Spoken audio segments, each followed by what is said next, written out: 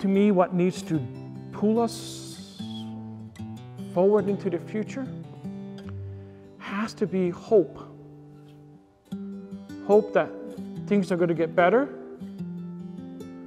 Hope in our world. And that hope has to come from the virtue of love. That starts with God loving us.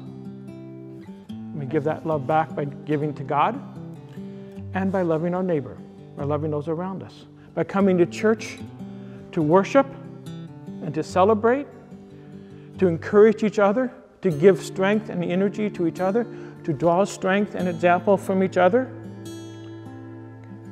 and then to share that love out beyond the church, to share with them the love that we have within us, because we got that love first from God.